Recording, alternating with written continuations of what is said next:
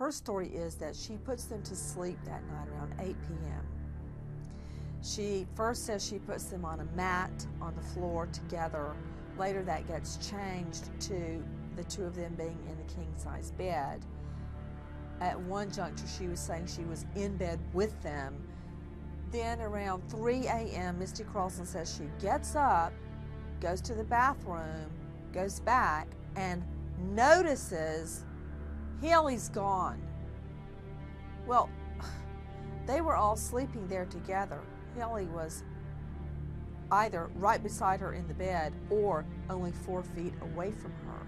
It would be absolutely impossible for someone to get into the home, take the child, and leave, and for her to sleep right through it. Impossible.